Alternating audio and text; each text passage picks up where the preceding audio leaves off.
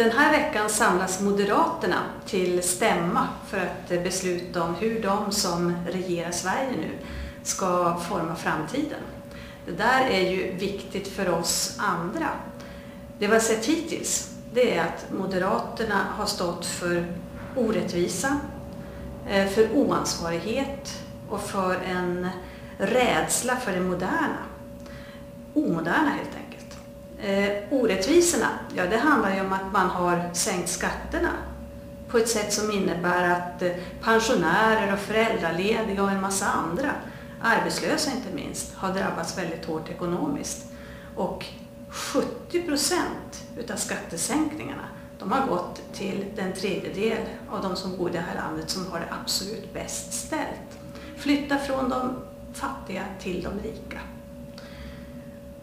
Oansvarig? Jo, man har sett till att de där skattesänkningarna inte är finansierade, och det innebär att vi får en ränta som är på väg uppåt. Det skapar en väldig osäkerhet. Samtidigt har de som trodde på en sänkt eller kanske helt avskaffad fastighetsskatt fått en väldig osäkerhet, och mer än 200 000 får räkna med höjd fastighetsskatt.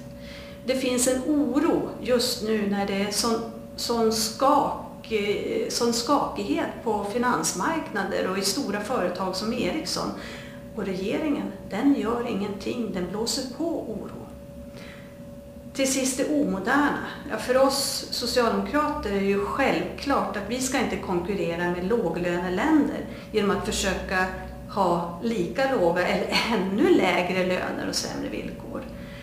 Vår kraft sitter ju att vi kan konkurrera genom att vara väldigt duktiga.